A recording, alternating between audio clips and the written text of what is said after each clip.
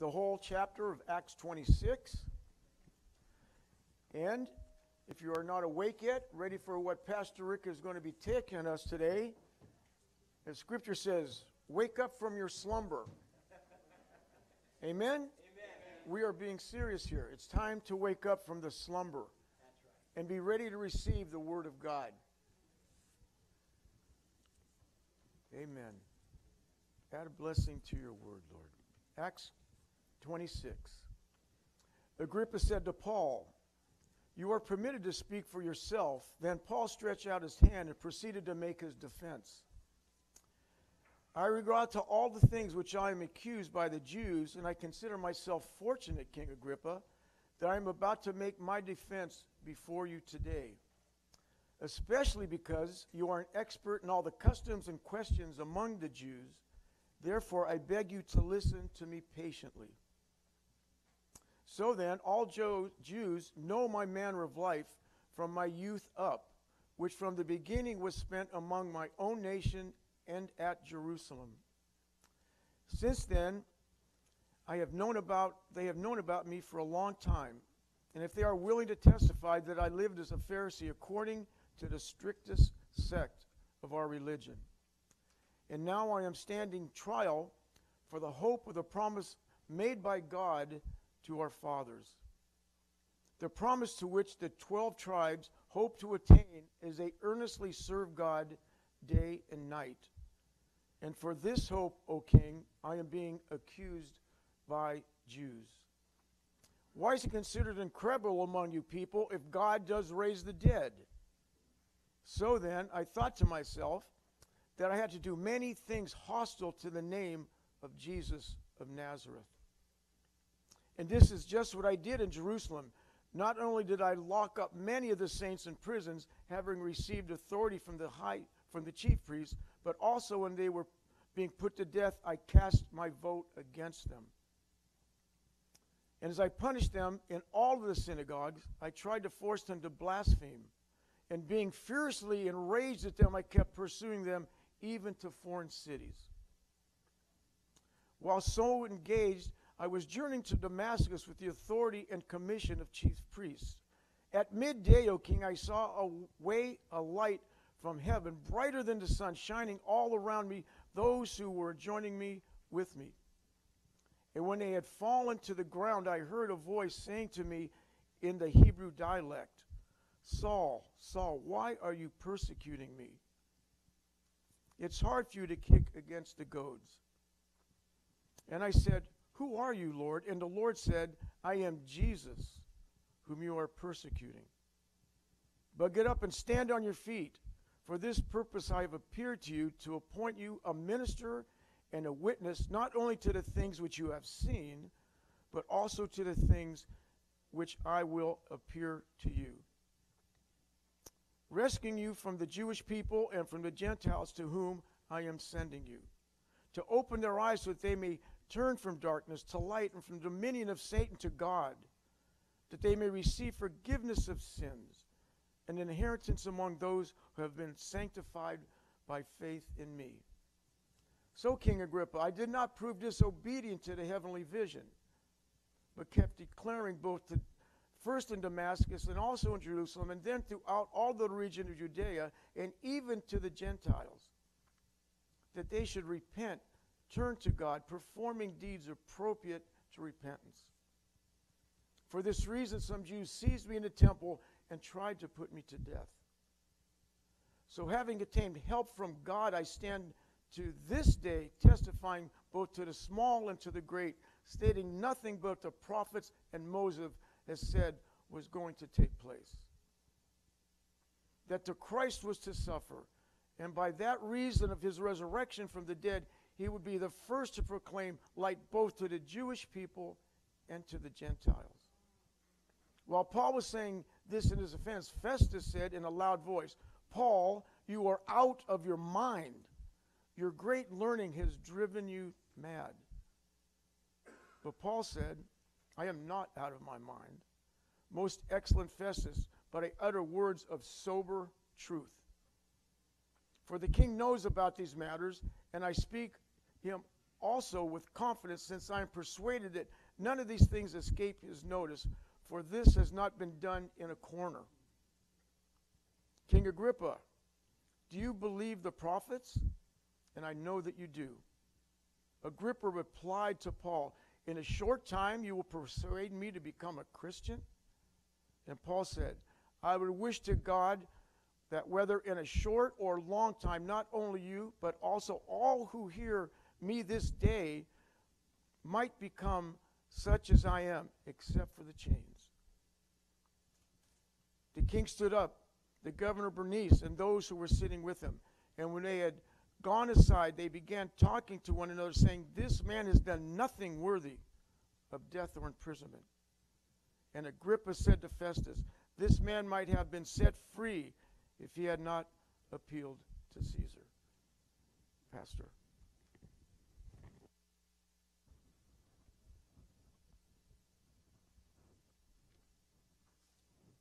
Let's bow our heads together, shall we?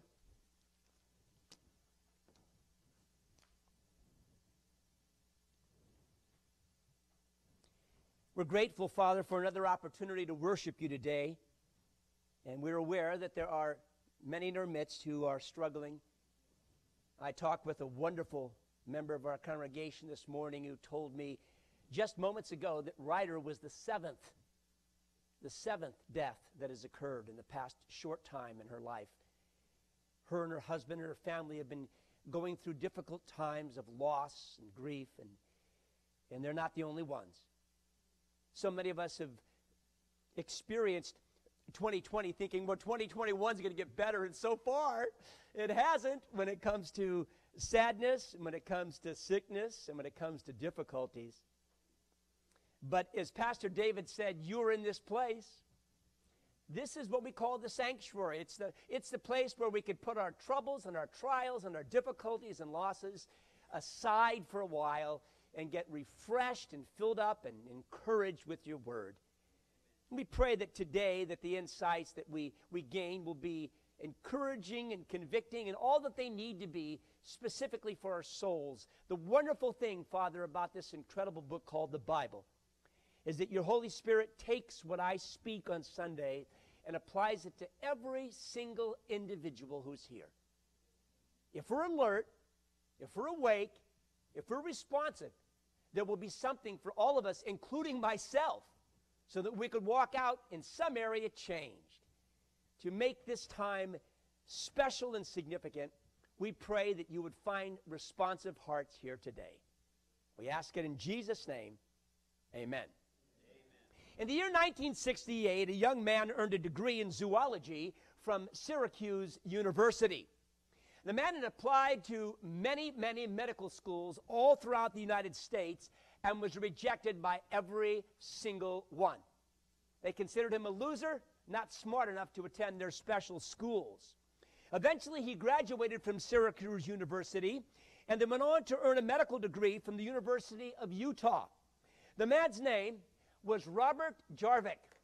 Robert Jarvik used his medical brilliance to create the first permanent artificial heart and therefore revolutionized the way the medical community handles heart disease today. In fact, the whole world has been changed by the brilliance of this one man, but it would have never happened had he given up after those multiple rejections.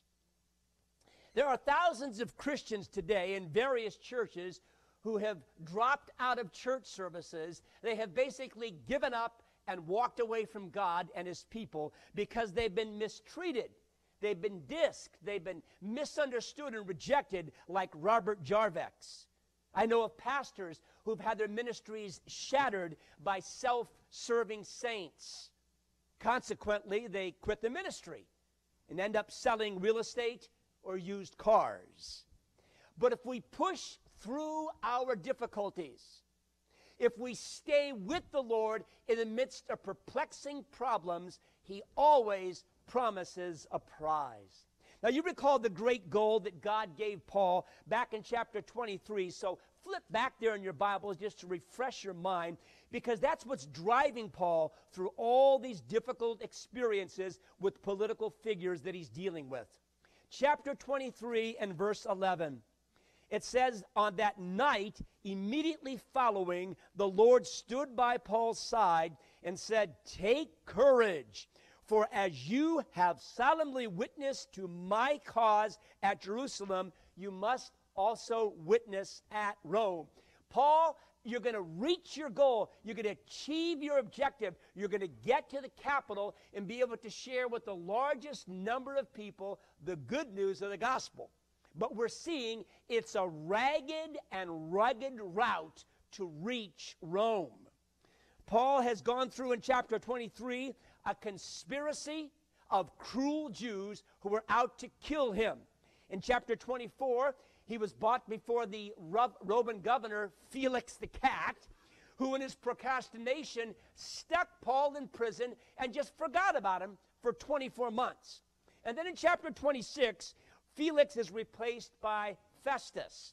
And Festus, like Felix, is unsure how to handle this hot potato of Paul. See, Paul's a very controversial figure. We know he has committed no crimes against the Roman government. But the Jewish nation at large, led by the leaders, are out for Paul's hide. And they stir up trouble wherever he goes. And so Festus, like Felix before him, doesn't know what to do with this unusual man. And then all of a sudden, King Agrippa shows up in Caesarea, and Felix or Festus says, I'm going to hand the hot potato off to him. So Paul is being pushed around, shoved around, put down by religious and Roman rulers. He knows the rejection that Robert Jarvix has felt. Maybe you felt pushed around, knocked around, and shoved down by an employer, by individuals around you, or by circumstances that are outside of your control, such as great losses in life. But if we could learn to view some of the worst obstacles as opportunities and stepping stones for growth, God's glory will be accomplished through our worst experiences. It was less than 2 hours. Less than 2 hours after Ryder was killed on that motorcycle, that Martha was sitting there with several people witnessing and sharing the gospel and teaching them that God was using this experience to speak to their hearts about getting right with God. Isn't that great? She turned the obstacle into an opportunity. The day before Ryder went to be with the Lord, Bill Lentz lost his daughter through death. I walked up to him today and said, Bill, how are you doing?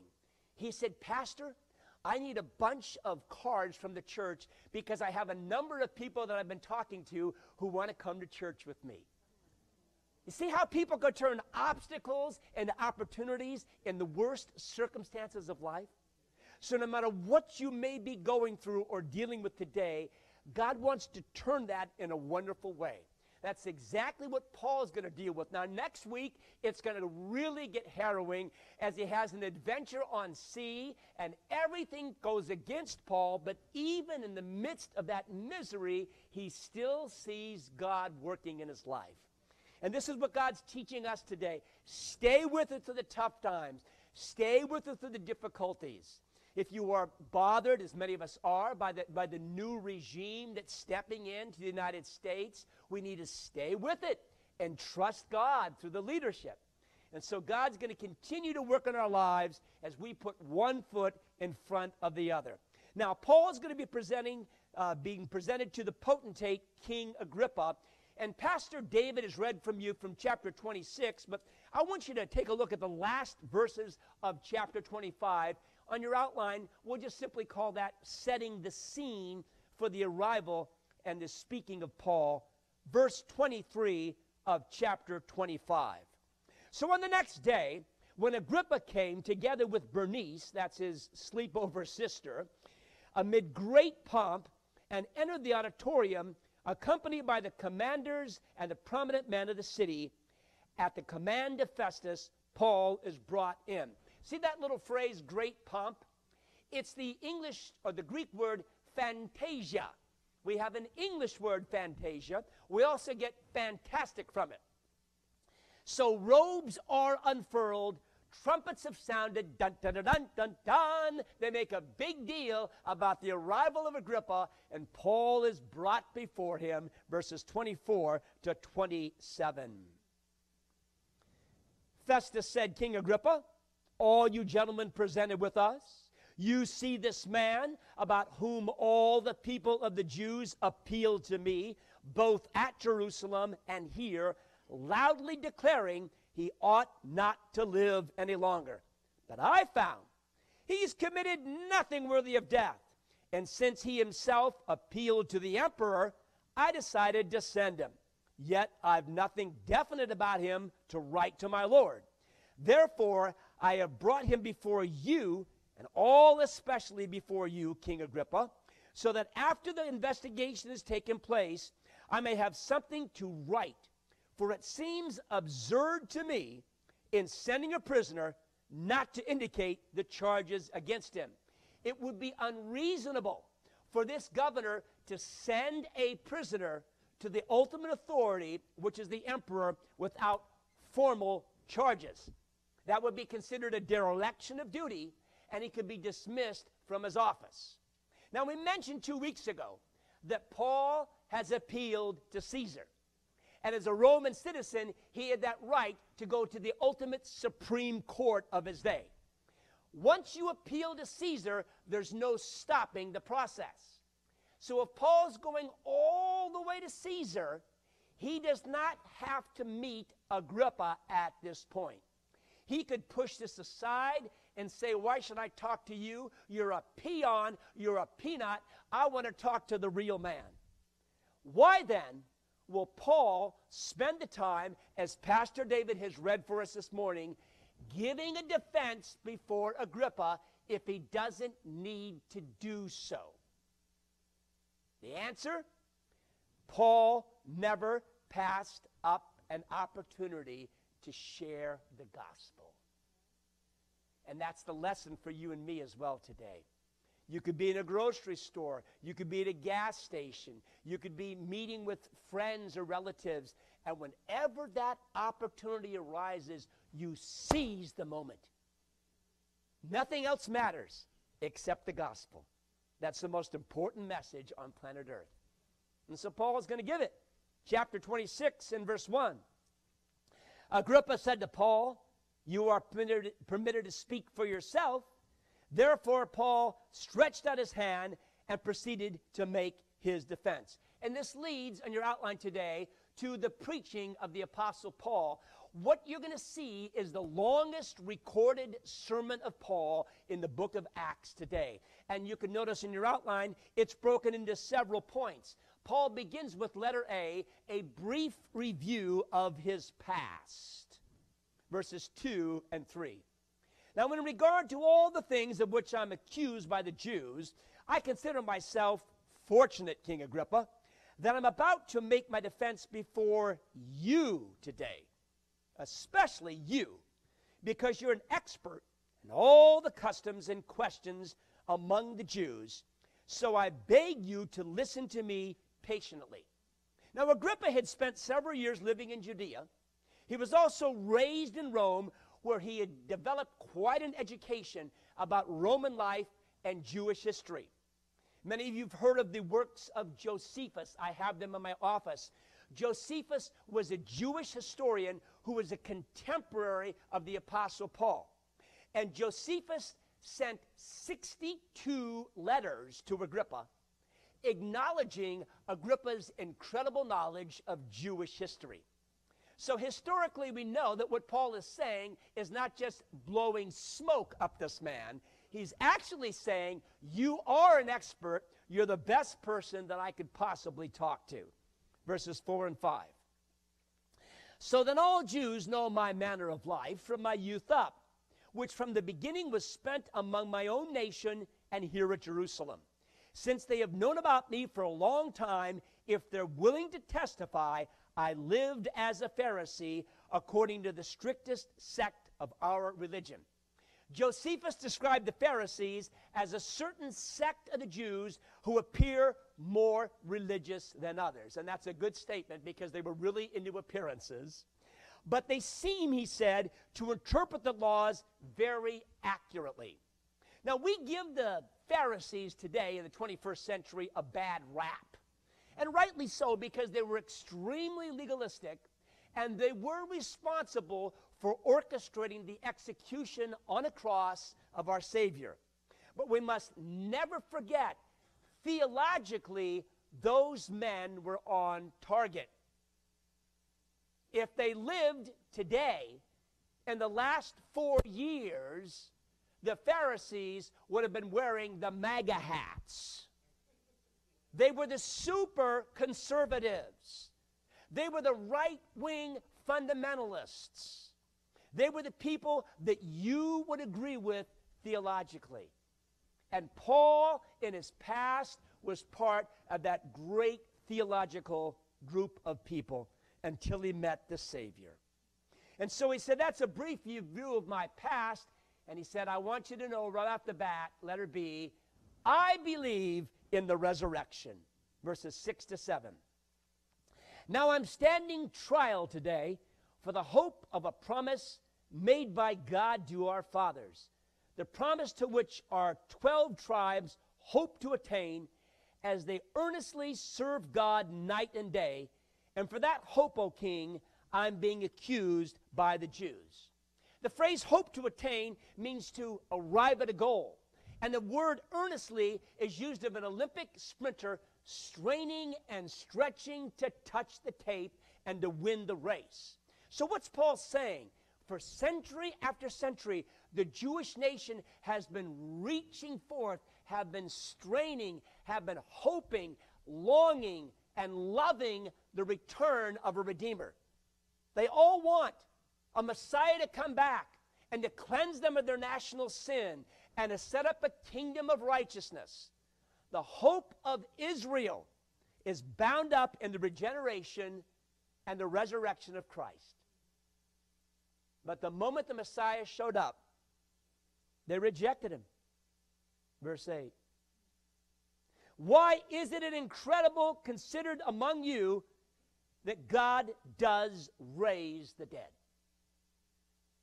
Raising the dead is an incredible act, isn't it? A retired psychologist was dying of cancer, and he wanted to preserve his body by freezing, just like Walt Disney. So he included in his will thousands of dollars for a steel capsule and liquid nitrogen to keep the body frozen at 200 degrees below centigrade.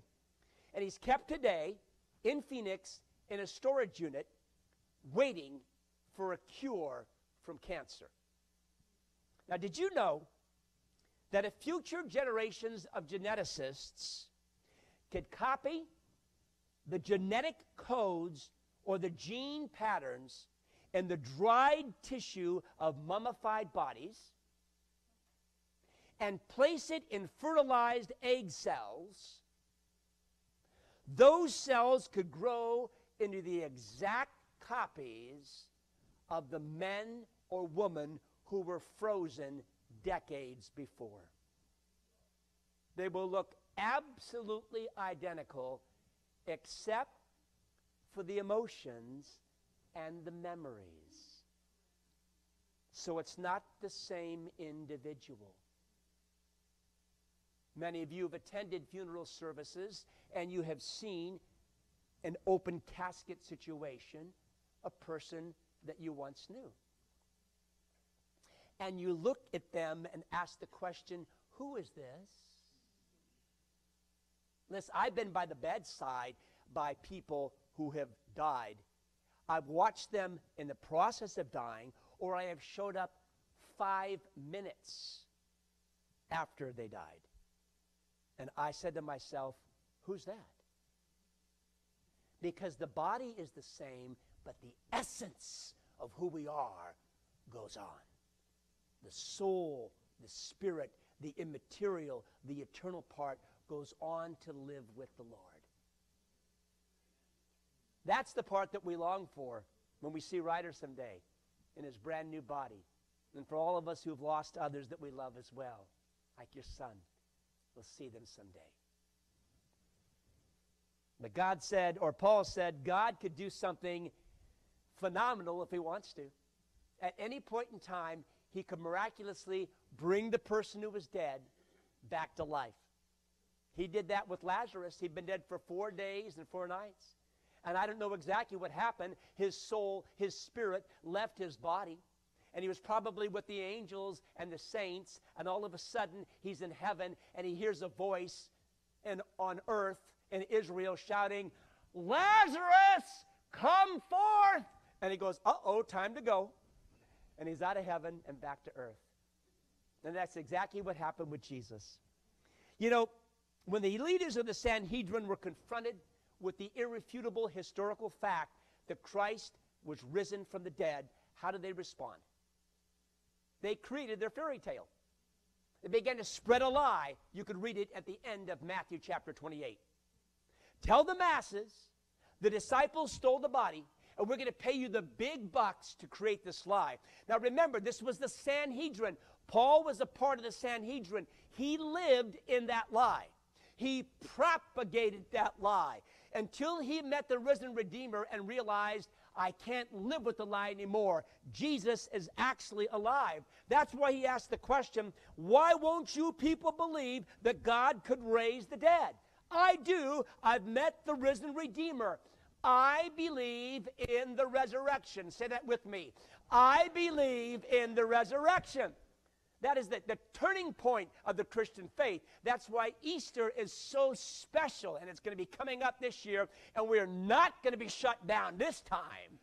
We're going to be here to celebrate the greatest day of the year, the resurrection of Jesus Christ. Paul loved that, and he preached that, and he lived that. And all throughout the book of Acts, you read again and again and again the resurrection of Jesus Christ. That's what separates us from all of the belief system and ism and philosophy on this planet. Because without the resurrection, Paul writes in 1 Corinthians 15, we are of all people most to be pitied. The resurrection changes it all. Then he shifts gears now as he puts himself in his enemy's camp. He paints with swift strokes the picture of his past, reminding Agrippa he was a rabid, psychotic persecutor of the Christians at one point. And that brings us to letter C in the outline. I do believe in the resurrection, but letter C, I beat up the righteous. I was bad to the bone, verses 9 and 10. So then I thought to myself that I had to do many things hostile to the name of Jesus of Nazareth. And this is just what I did in Jerusalem. Not only did I lock up many of the saints in prison, having received authority from the chief priest, but also when they were being put to death, I cast my vote against them. The Greek says, I threw in my pebble. Because every man on the leading body of the Sanhedrin was given an opportunity to vote when it came to people who were brought before trial. And in his hand was placed a white pebble for acquittal and a black pebble for condemnation. And Paul said, I tossed in many of those black stones, watching Christian after Christian after Christian go to their death. And I put my stamp of approval upon it. I wanted every saint dead. Verses 11 to 12. I punished them often in the synagogues. I tried to force them to blaspheme.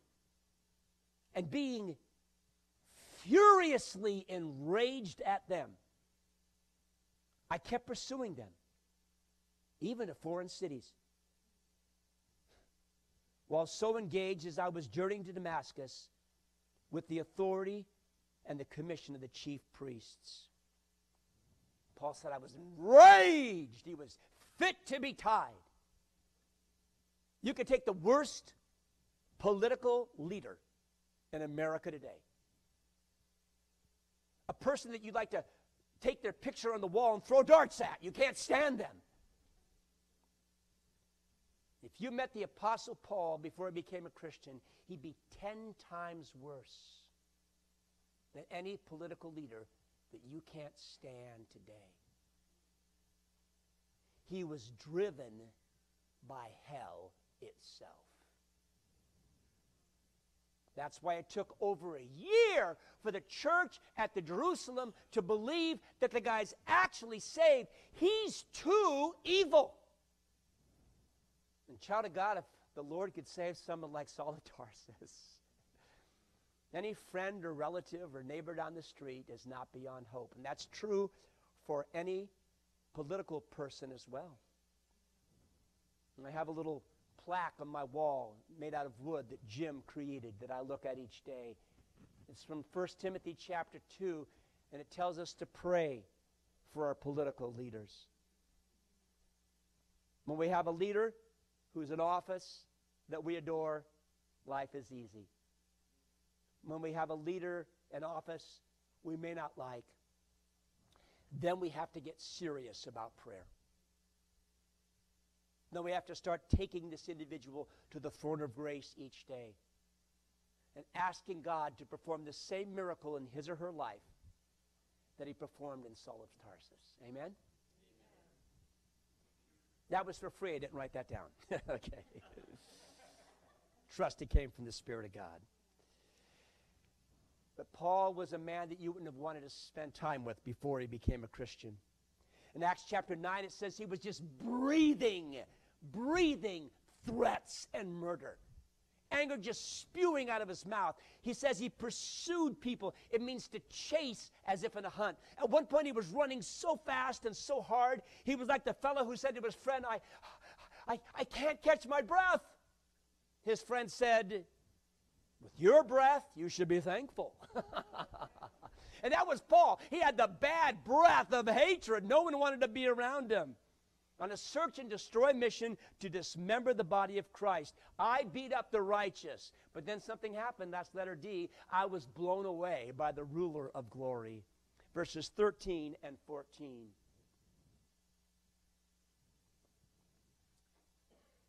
At midday, O king, I saw on the way a light from heaven brighter than the sun, shining all around me, and those who were journeying with me. And when we had all fallen to the ground, I heard a voice saying in the Hebrew dialect, Saul, Saul, why are you persecuting me? You know, it was believed in the olden days you could wake up a sleepwalker just by calling his name. Paul's been asleep spiritually. He's in a slumber. And all of a sudden a voice from heaven, Saul, Saul. And the man wakes up. And notice the first question that God has for this individual in verse 14. Why do you persecute me? He asks in verse 15, who are you? He goes, how can I persecute you? I never met you. Well, the way that happened is because he hurt God's people. We're the body of Christ. And so when you gossip about another person, you speak poorly about them, you do all you can to punish them, you're punishing Jesus. When I love you, I love Jesus. When I hate you, I hate Jesus. That's why he was so shocked. He says, I've never even met you before. How could I be persecuting you? And then the next statement he makes in verse 14, it is hard for you to kick against the goads. You know, in Bible times, they used to use oxen to pull the plows, and at first the animals would rebel and fling their heels back in protest against the beam. And so the farmers came up with an ingenious and cruel device. They would put sharp iron spikes on the beam. So when the animal would rear back in rebellion, that spike would puncture his flesh and he'd begin to bleed. And finally, even the most stubborn of oxen would ease off and do their job of plowing the field. The reason Saul of Tarsus is psychotic and so angry is because his conscience has been poked by goads for the last number of years. He's bleeding inside. The first major goad was in chapter 7 when he stood there and watched his friends throw stones to kill Stephen. And then he watched the way Stephen died. No malice, no hatred, just mercy and grace and forgiveness towards those who executed him. That drove Paul crazy. In the very next chapter, that goad was driving him. He starts persecuting. He starts breathing threats and murder. And every Christian that he met, every Christian that he cast the pebble for their death, everyone that he persecuted and tried to blaspheme, he watched their excellent attitudes, and consequently, he couldn't handle that. And the anger got worse and worse and worse and worse. Things may get worse, not better, politically in America. And if that happens, it just gives us an opportunity to become the goads in the consciences of those who persecute us. And we do that by having an excellent attitude. Amen? By not spewing forth hatred in return. By forgiving those who mistreat us. And every act makes them angrier and angrier and angrier. And that's what you want. You say, you're kidding. No, I'm not. You want people almost psychotic with anger. Because when they hate you that much, they're probably this close to accepting Christ. Remember, Saul was so close with all of his hatred. All God had to do was just to show up, and instantly he turned. The person that you have to really be concerned about is the person who has a ho-hum attitude towards the Christian faith and the church at large. They're the ones furthest away from glory. The people who are the angriest may be the closest. So pray for them. Continue to goad them in love. And you may be the one seeing them come to Christ. It's exactly happened with Saul of Tarsus. All that anger ended up working for glory. He said, I was blown away by the ruler of glory. It drove me nuts. I could not handle all the peace of these people. And so in verses 15 to 16, I said, who are you, Lord? The Lord said, I'm Jesus whom you're persecuting. And then his first words were not, I love you, Paul, but get up. Stand on your feet. For this purpose I've appeared to you, to appoint you a minister and a witness, not only to the things which you have seen, but also to the things which I will appear to you. The famous judge Oliver Wendell Holmes made this statement: a moment's insight is sometimes worth a life's full of experiences.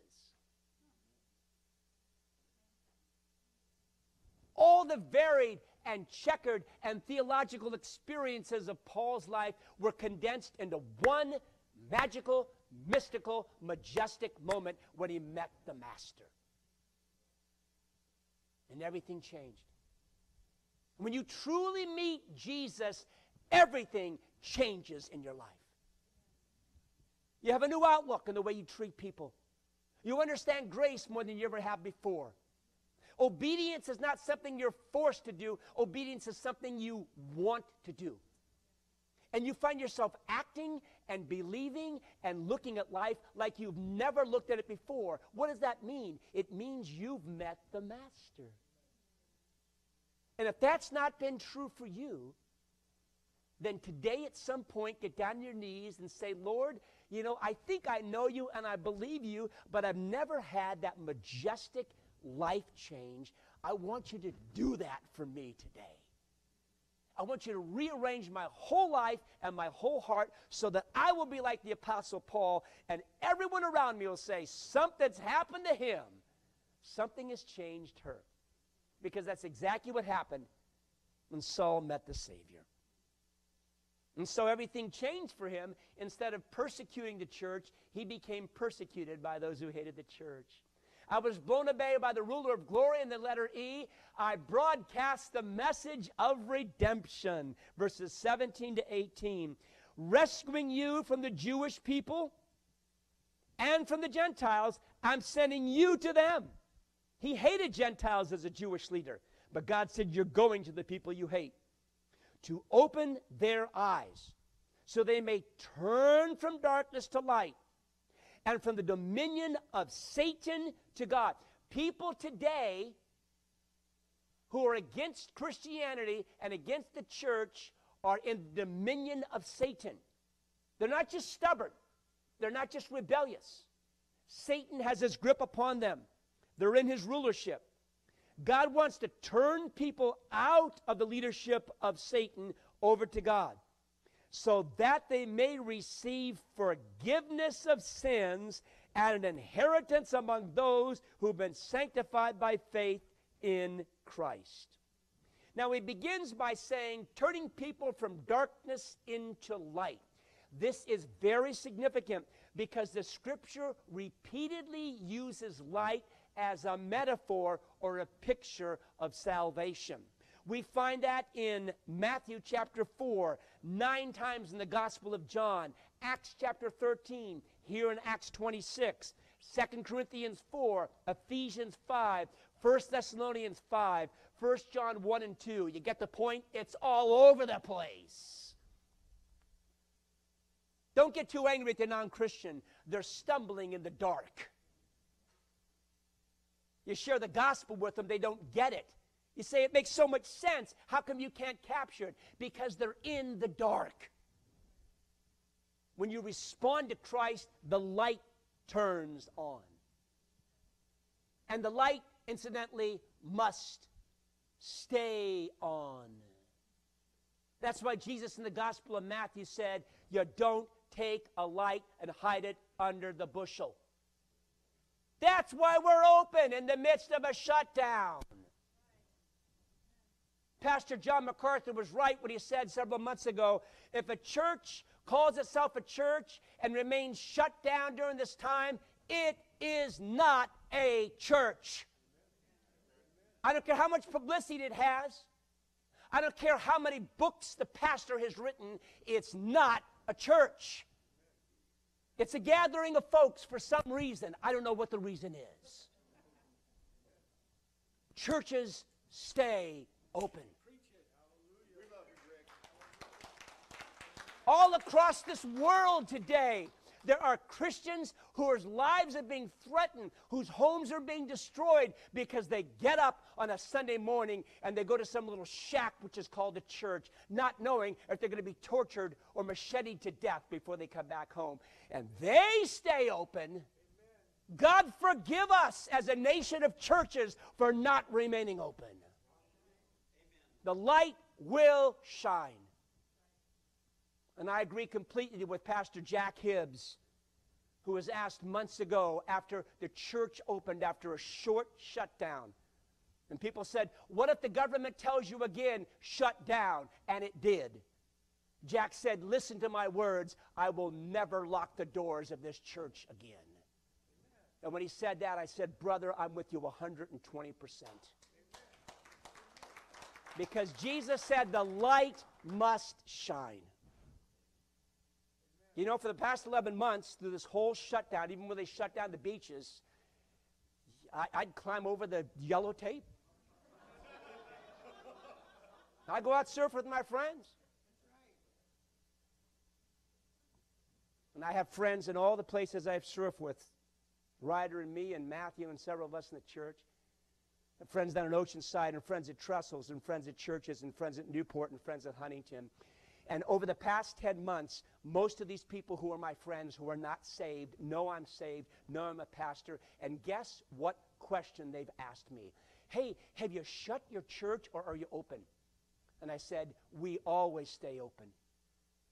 And every single solitary one of those unbelievers said, good for you. That's right. We're proud of you.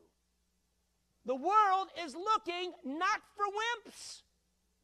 They're not going to be drawn to Christ and the Savior if we're huddling in, if we're shutting down and frightened behind our masks.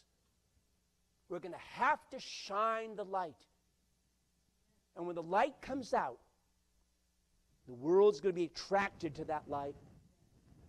And when they come to the light, they get the greatest gift of all. You know what the greatest gift of all? It's right there in that verse I read for you. The forgiveness of sins. Oh man, there's nothing like that. Without forgiveness, you and I will never reach the gates of glory.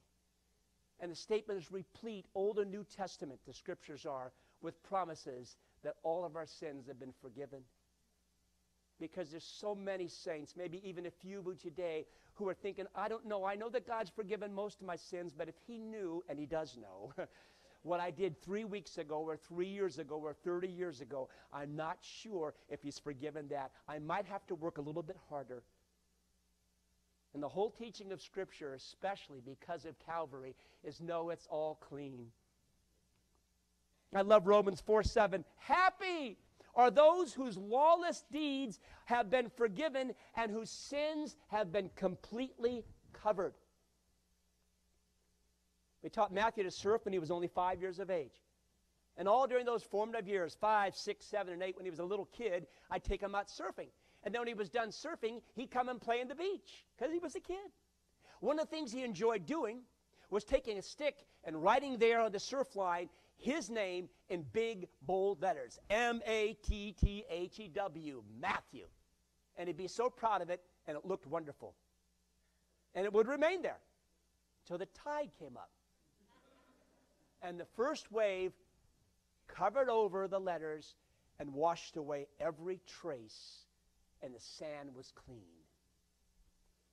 The letters of sin were etched deeply into your soul and mine. The Savior came. And with the high tide of his blood, he washed it away. And here's the great news. And some of you need to hear this. And if you cling on to this, this may be what you need to hear today. There's no record in heaven against you this morning. No record. If you've given your life to Christ, God shouts clean. And you get to heaven and say, Lord, what about that sin? And he said, what sin? It's all taken care of.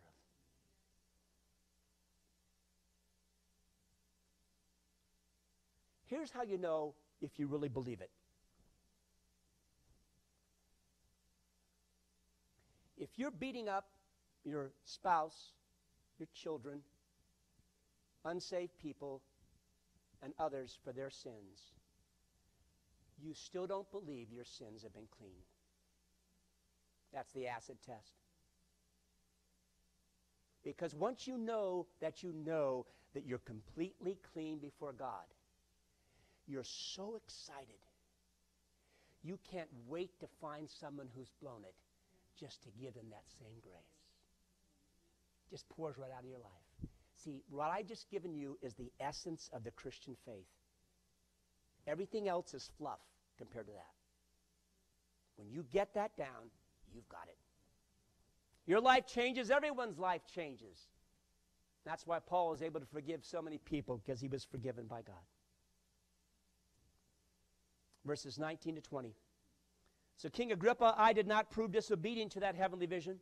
I kept declaring both to those in Damascus first, and also at Jerusalem, and then throughout all the regions of Judea, and even to the Gentiles, that they should repent and turn to God, performing deeds appropriate to repentance. Wow. You know, Paul is in line with John the Baptist, Matthew 3:2, and Jesus, Matthew 4:17, and Peter, Acts 2:38. What did Jesus and John the Baptist and Peter and Paul have in common? They had in common this principle. Say it with me. You prove your repentance by your performance. There are way too many people out there today who have a lip service towards God. They will sing the songs. They will cry the tears if you accurately mention what Calvary is all about. But it's not the songs and it's not the tears. It's not what's on my lips that what's important. It's in my life. It's that change that I just talked about a second ago. It's that unique and miraculous ability to forgive people who have failed me because I know God has forgiven me. And that's that first performance that comes out of my life. And there are many, many more performances to come. And don't be thrown by the word performance as if you have to prove to God that you're indeed saved. It's something that flows naturally and normally and easily out of your life. You want to love people. You want to forgive them. You want to be obedient. And when you do or say something dumb, you feel bad. Because you know that's not who you are. You're better than that. You're a saint. You're a righteous person. And you live to please the one who's forgiven you for all your failures. And when people see that, you're proving your repentance. Jesus said in Matthew's Gospel, chapter 7, here's how you know Christians. Know them by their fruit. Don't be afraid to be a fruit inspector. No fruit, no root, no life. Look for fruit in your life. Look for it in others. When you fall in love with Jesus, the fruit begins to flow. And Paul preached that way, according to the words that he shared with King Agrippa. Verses 21 to 23. For this reason, some Jews seized me in the temple. They tried to put me to death. So having obtained help from God, I stand to this day, testifying both to the small and the great, stating nothing but what the prophets and Moses said was going to take place. That the Christ was to suffer, and by reason of his resurrection from the dead, he would be the first to proclaim light both to the Jewish people and to the Gentiles. So he said, I broadly and boldly proclaim the crucifixion and resurrection in every town I travel to. Crucifixion, resurrection, crucifixion, resurrection, crucifixion, resurrection. Those are the terms of the Christian faith. That is the essence of your vocabulary. Christ died for your sins, according to 1 Corinthians chapter 15, and he rose from the dead. That's it. That's all you need to share with the person how their life could be changed if they believe that simple revolutionary fact. It completely altered the course and lifestyle of this individual. So he's preached his heart out, but the people aren't going to be responsive as he hoped they would have. And that brings us to our second point, and that is the pathetic apathy of the politicians. There are two apathetic statements that survive and surface. The first is this one. Paul, you're crazy. Verse 24. While Paul was saying this in his defense, Festus said in a loud voice, Paul, you were out of your mind. Your great learning is driving you mad. Every intelligent Roman realizes the dead cannot be resurrected to talk with the living. Your mental musings, man, have made you cuckoo for Cocoa Puffs. You have come unhinged. You're unsound. You're deranged. You're off the rails. You're a Looney Tune. Why do you think he said that? Because Paul told his story with great passion, great intensity, great fervor. He was too exuberant about Christ. That's why. I'll never forget that Sunday night some years ago at 9:15. I was watching on television when the Angels won the World Series. Most of us remember where we're at that evening. Pretty exciting. Thousands and thousands of diehard fans shouting, banging blow-up sticks together. News media interviewed the people on the streets. They were screaming. They were dancing. They were jumping up and down. They were shouting. How did the news media respond to that? Wonderful, wonderful, wonderful. Hey, what would happen if thousands of Christians began banging blow-up sticks together in the streets of the city of Orange? jumping up and down and shouting Jesus. How would our news media handle that? Interesting, isn't it? A lot of Christians believe this too. It's fine to go bonkers for a sports team, but never show any of that enthusiasm for the Savior who died and rose again. And I wonder which one of those two is going to count for eternity. So, child of God, next time you get excited about a sports team, be as excited as you want to be. But ask yourself the question, is my excitement for Christ trumping my excitement for the team that I can't quit talking about? Let's get our priorities in order, sports fans. Paul had his priorities in order, and consequently, he was called a maniac, a madman. Verses 25 to 26. Paul said, I am not out of my mind, most excellent Festus. I utter words of sober truth. For the king knows about these matters, and I speak to him with confidence, since I'm persuaded that none of these things escape his notice. Isn't that been done in a corner? The news is out. Everyone knows that Jesus is alive. And then he turns to Herod Agrippa and puts the guy sizzling in the hot seat. Verse 27. King Agrippa, do you believe the prophets? I know you do. That's a great question. He really puts him between a rock and a hard place.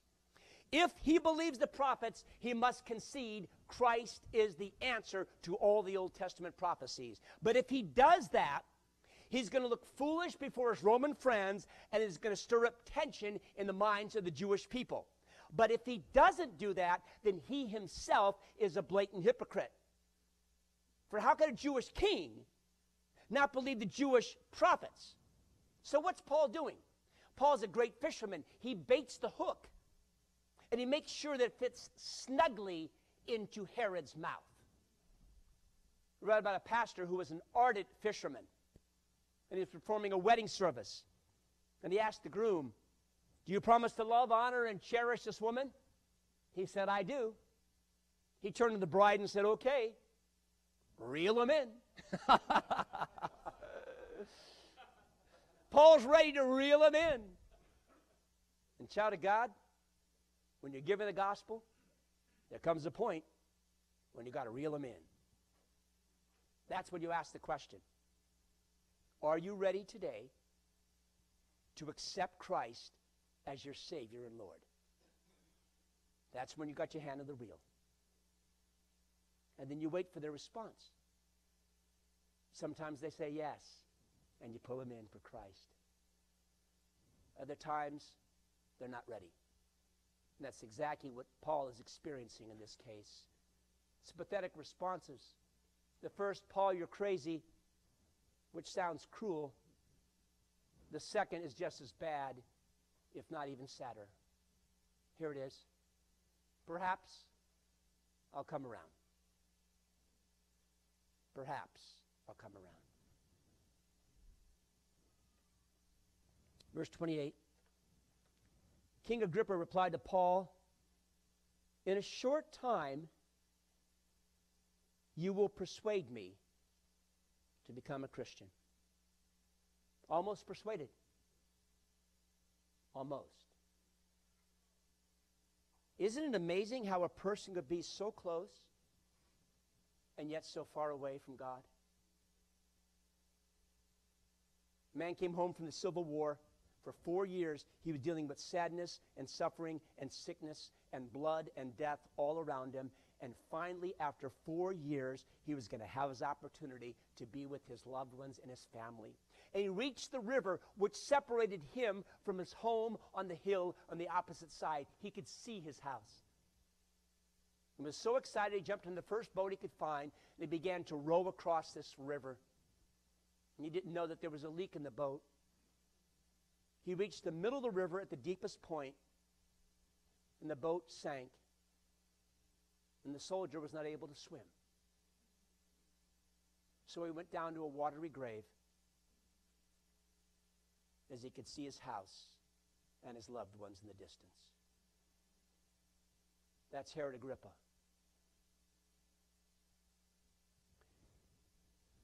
John Bunyan, who wrote the classic Pilgrim's Progress, made a great statement. There is a way to hell from the gates of heaven. I have seen it more times than I care to count, and perhaps you have as well. A person gets so close to accepting the Savior, they could touch heaven. They could taste it. And then for some strange reason, they turn and walk in the opposite direction. So close is not good enough. The decision must be made to sell out to the Savior completely. Agrippa was so close and yet so far away. Verse 29. Paul said, "Oh, I wish to God, whether in a short time or a long time, not only you, but all who hear me today might be the way I am, except for these chains. I don't want you to suffer like I have for the Savior, but I want you to know the Savior like I do." And the king stood up, and the governor and Bernice and those who were sitting with them. When they'd gone aside, they began talking to one another, saying, "This man hasn't done anything worthy of death or imprisonment." Agrippa said to Festus, "This man might have been set free if he hadn't appealed to Caesar." And once you appeal to Caesar, you can't stop the process. You have to go all the way to the top. And so Herod, like Felix before him, just conveniently sidesteps the Savior. He hears the message. He hears the story of grace. He hears the reality of the resurrection, the forgiveness of sins. All of it sounds wonderful. All of it sounds terrific, but he's not ready to make the decision. And so Herod Agrippa walks away from this, living in his own dreamland, just like Saul was once in his dreamland, spiritually asleep. Pastor John Ortberg writes, "I have a friend who had to take an international flight and wanted to sleep." Ever taken an international flight? 1990, I went to India. 2004, I went to the Maldives Islands, just south of India, to surf and to minister. 24-hour flight. I was grabbing everything I can to put me to sleep, whatever it takes, you know. I don't want to be stuck in that plane for 24 hours just looking at the ceiling. That's exactly how this guy felt. So someone gave him the sedative Ambien. He was skeptical. He took a pill. Nothing happened. He took a second Ambien. Nothing happened. He took a third Ambien and washed it down with a large glass of wine. When he woke up, he was sitting in a strange terminal in a wheelchair, drool all over his shirt. He slept so hard the flight attendant could not wake him up. And when the plane landed, they just wheeled him outside and left him drooling. Sin is a spiritual Ambien. You and I exist in a world out there of people in wheelchairs who are drooling all over themselves, and they're not even aware of it. Now, if in some area of your life today you have allowed the spiritual Ambien to put you spiritually asleep, God is asking you before you leave today to wake up. Let's bow our heads together. Do you know it's possible for you to be a saint, for me to be a saint, and still live in a spiritual slumber? The Spirit of God speaks to us just like he spoke to Saul on the road to Damascus. And maybe right now, he's asking you to alter an unacceptable attitude, to end a bad behavior. I don't know what that attitude or behavior is. It's none of my business. But you know, and the Spirit of God knows, And God's going to continue to whisper in your ear, please, child of God, don't take another Ambien and wash it down with wine. Stay alert. Stay awake. And seize the moment right now. See, right where you're seated there, you could do business with God. You could tell him, I'm ready to change this attitude, Lord. I'm ready to alter this behavior. You've been talking to me about this for a long time. I had a brother last night talk to me about a miraculous change after I gave the message that the Spirit of God had been speaking to him about for years, and finally everything came to a point in his life when his attitude and behavior was radically altered. It could happen to you right now. So I'm going to have just a moment of silence. I'm going to ask you to talk to God about the area in which he's talking to you about. Do that right now.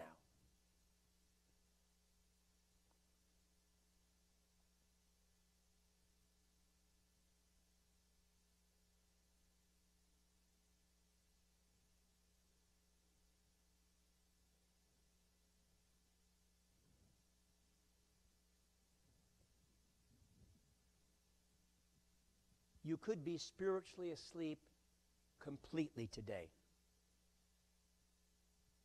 You've taken so many Ambien over your life that you're even unaware of the fact that the Savior died for you.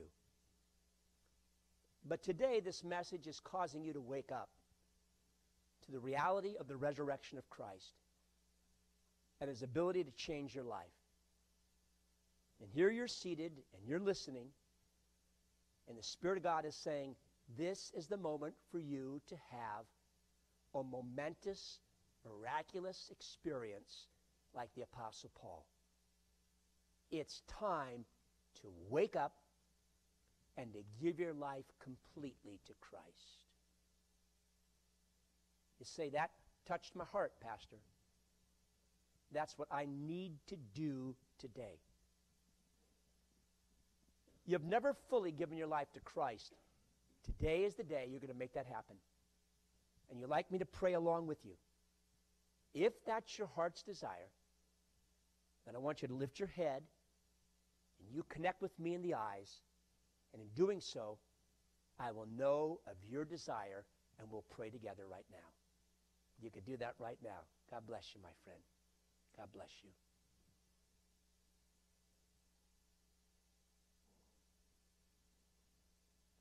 God bless you, brother. Let's pray together. Dear Father, I thank you for the great gift of forgiveness you offer me because of the crucifixion and the resurrection of Jesus Christ. I embrace him as my Redeemer today. I want the world to see a changed person, full of joy, full of peace, full of purpose, and most importantly, full of forgiveness. I'm going to be like Jesus to all the people I meet from this point on. Change my life. I know you'll answer this prayer. I'm excited about what you're going to do. Thank you for the change that's about to take place.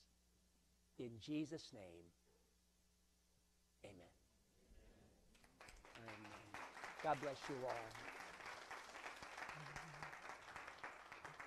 We invite up our worship team at this time.